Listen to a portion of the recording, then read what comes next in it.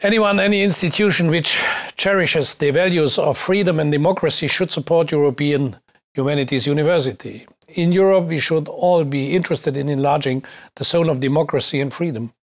We need to invest in young people, in their knowledge. I commend the government of Lithuania, the European Commission, and the Nordic Council for the support of the university. Numerous non-governmental organizations and private donors from Germany to the United States deserve praise for backing this important project. I hope many others will follow.